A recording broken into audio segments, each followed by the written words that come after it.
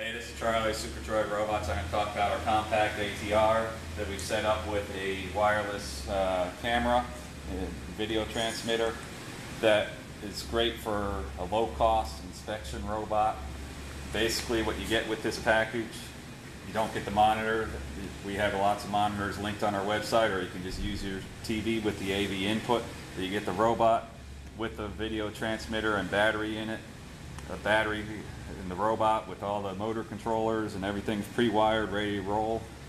All you have to do is basically turn on the robot, turn on the remote, turn on the video transmitter, and you come over here, turn on your video receiver, and you've got your video rolling.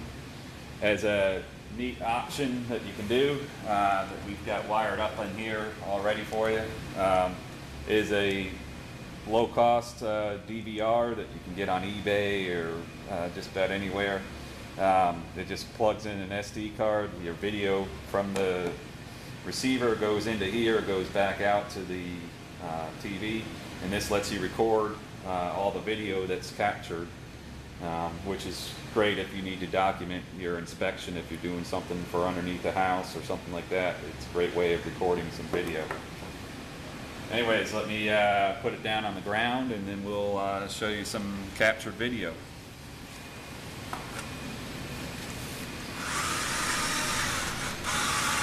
It has a tilt bracket on it. As another option, you can get a pan and tilt. Another neat option is to put LED lights that we can make remotely operated. If you need any of these features added to this robot, just let us know. We'll be glad to add them on. Alright, so we're just going to go through the setup real quick again. So you got the camera, it's going to the video transmitter. The transmitter is sending it to the video receiver. We're going through an SD card reader, and then it's going onto the display. It's important to point out this is analog video, so that you will get some flickering and whatnot. It's not a digital system.